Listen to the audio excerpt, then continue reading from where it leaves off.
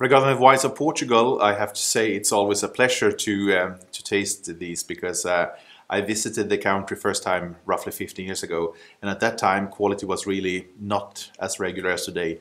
And regular is not a negative word; it's just like everything. It is at least good. A lot of it is very good, and then a few of the examples are truly excellent. I've been doing my fair share of tasting of Douro, which has obviously been an amazing experience over the last 10 years, following the progress and just to see how many wonderful wines that are emerging from there. This tasting was more focused on Alentejo and Setúbal, Peninsula Setúbal, but rather the dry wines. And Alentejo is also a region I visited quite some time ago. Would love to come back. I was very impressed by the overall quality, and I suppose that this is a region that has gained in nuance and finesse, because I mean this is obviously a very hot and sunny area. It's probably quite easy to make a big and bold wine, but I really think that the work with having better balance in terms of extraction and oak treatment, and obviously I mean that great treasure of all the indigenous varieties, they really truly work well as a single variety.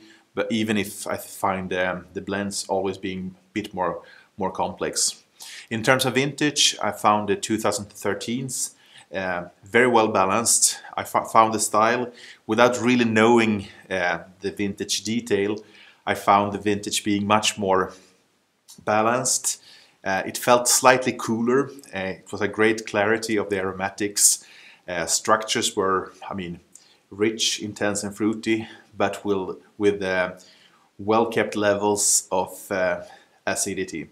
And everything else, I mean, those small details in like extraction and oak seems much finer today.